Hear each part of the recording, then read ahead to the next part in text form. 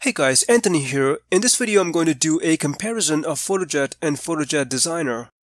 Fotojet is a graphic design application. It's free to use, but it also has premium features.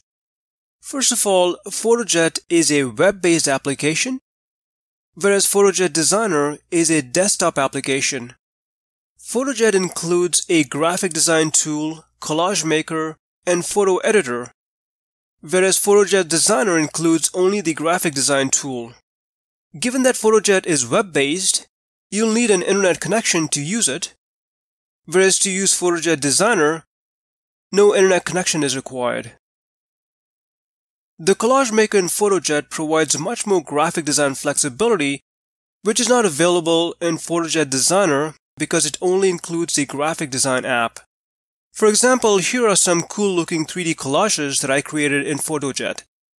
Also, the photo editor has some pretty neat photo editing tools in which you can apply various overlays, filters, and effects. In terms of price comparison, Fotojet is priced at $34.99 per year on the annual plan, or $4.99 per month on the monthly plan.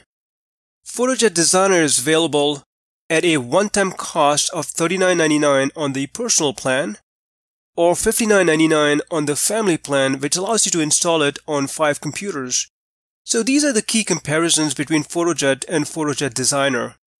Well, hope this was helpful. Feel free to check my Fotojet reviews and tutorials, and if you've got any questions, feel free to leave them in the comment section. Thanks for watching.